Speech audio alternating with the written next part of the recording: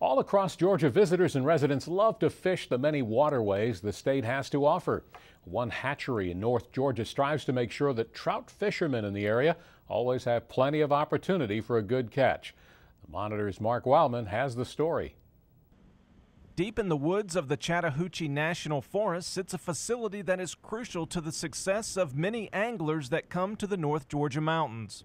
Every year, visitors to the area try their hand at snagging a beautiful trout from some of the many area rivers and streams. But without the Chattahoochee Forest National Fish Hatchery, they simply would not have any luck. They can't survive and certainly can't support the fishing pressure. If this facility were not here, there would be very few catchable fish. Deborah Berger and her staff at the hatchery take great care and have many years devoted to the hatchery and the way of life it brings to North Georgia. We have about 25 streams that we actually stock ourselves, and also the state of Georgia sends trucks in to pick up stockable size fish and take them back to other streams. So pretty much all over North Georgia. The hatchery raises the fish from eggs and grows them to various sizes before sending them off in trucks to populate waterways. Normally 9 to 10 inches is what we release into the streams. We do have a 12-inch program on 4 different streams.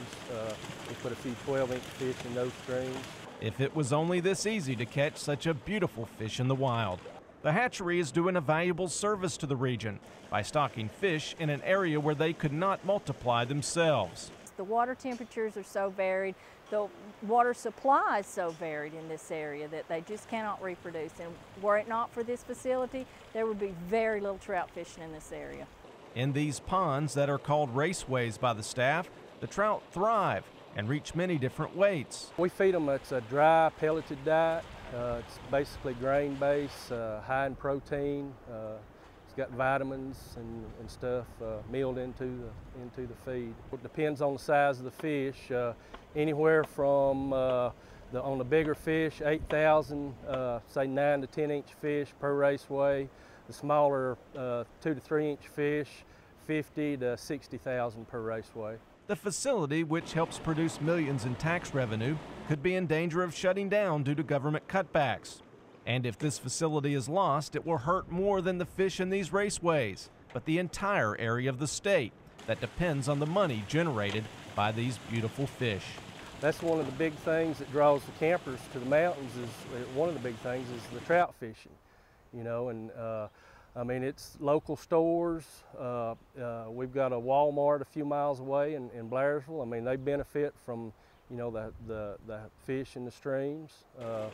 It's just, you know, it's a big economic impact for the whole community. There aren't very many jobs in this area. This hatchery provides over 317 jobs. For every $1 federal dollar spent on this hatchery, $37.20 is put back into the economy. Reporting for the Georgia Farm Monitor, I'm Mark Wildman.